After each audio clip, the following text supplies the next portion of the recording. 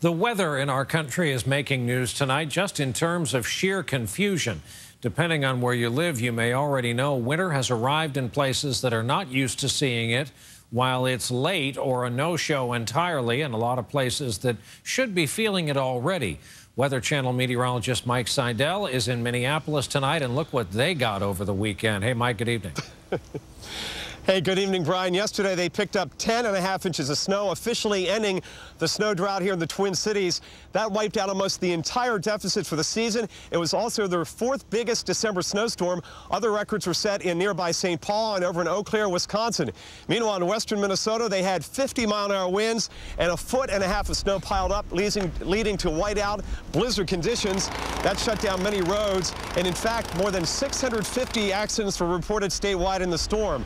Meanwhile, in Chicago, they can't buy a flake. It was 70 last week. They missed this one. They did have a few flakes today. If you look hard enough, you may see some snow in Chicago. Even a plow showed up, but it was not enough to keep them from breaking the record for the longest streak without snow at 280 days.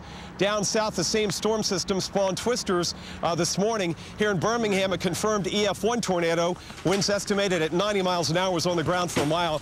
That took a roof off a home and damaged 20 others, along with several businesses and a church. Meanwhile, tonight back here in the Twin Cities, many are hoping for more of this in the coming months after a very warm winter last year that only dropped 20 inches of snow.